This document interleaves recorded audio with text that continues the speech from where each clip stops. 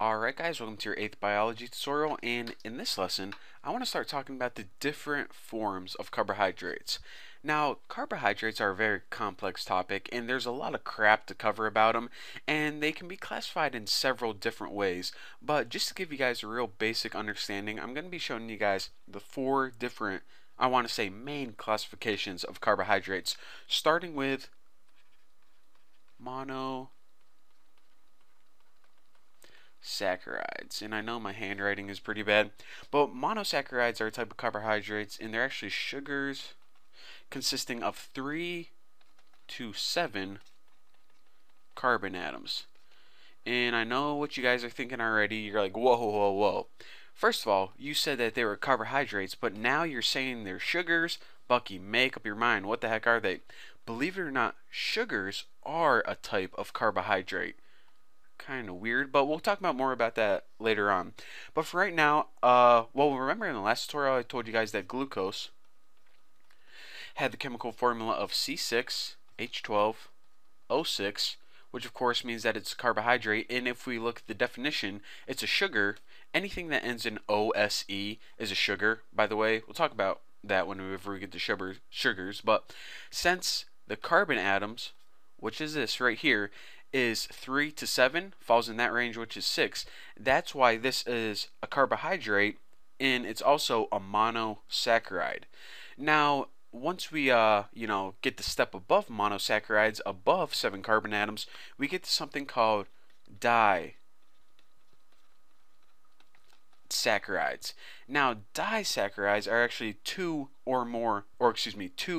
monosaccharides joined together.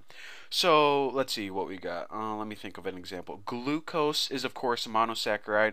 Something called fructose. You may have heard about fructose because people say that it's the fruit sugar. Fructose is also a monosaccharide, and if you were to combine glucose plus fructose, you would actually end up with something called sucrose, and this is just the chemical name for table sugar. So sucrose is 2 monosaccharides joined together. So just to recap one last time, a disaccharide right here, the definition of this is 2 monosaccharides joined together. So glucose is a monosaccharide, and fructose is a monosaccharide, and sucrose is these two right here joined together, and that's why we call sucrose or table sugar a disaccharide. Now a step above this is called, let me go ahead and get a new slider right here, is called, I can't talk and type at the same, CC,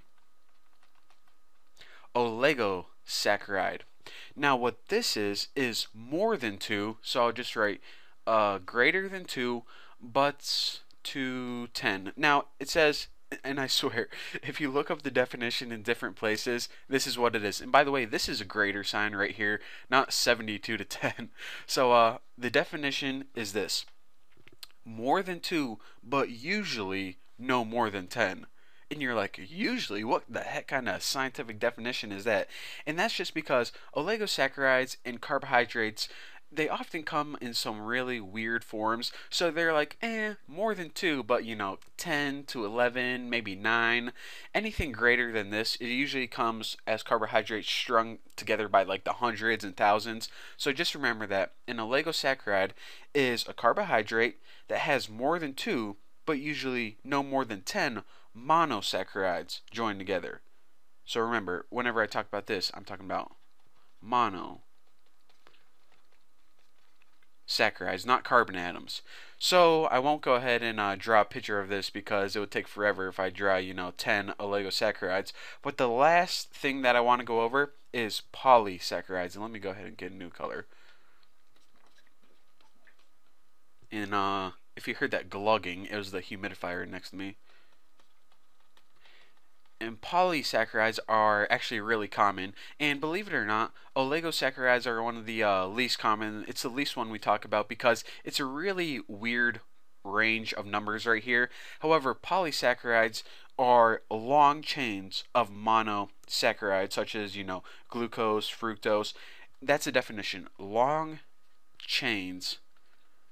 And I know that, oligosaccharides, the definition was, 2 to usually no more than 10. And polysaccharides doesn't have a number, but it just says something like long chains, usually, thousands or hundreds. And, these definitions are kind of weird, but once we talk about sugars and how your body stores energy in different types of carbohydrates, believe it or not, it's actually going to make sense. So polysaccharide, like I said, are long chains of monosaccharides, sometimes thousands of monosaccharides long. And probably the most common one is starch. So starch is polysaccharide made up of a bunch of glucose. It's like glucose times 1,000. If a bunch of glucose molecules were strung together, and remember glucose is a monosaccharide, then it would be called starch.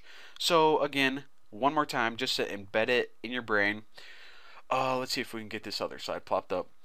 So carbohydrates come in one of the 4 following forms. So basic sugars are 3 to 7 carbon atoms.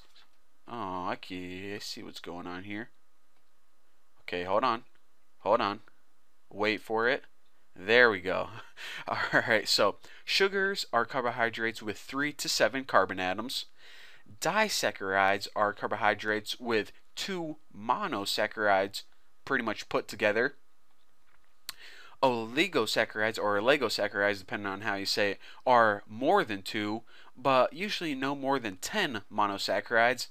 And polysaccharides are chains of like hundreds and thousands of monosaccharides. So mono, di, which is 2, oligo, which is 2 to 10, and poly, which is just like usually hundreds. It's usually not like 13 or 14, usually hundreds or thousands.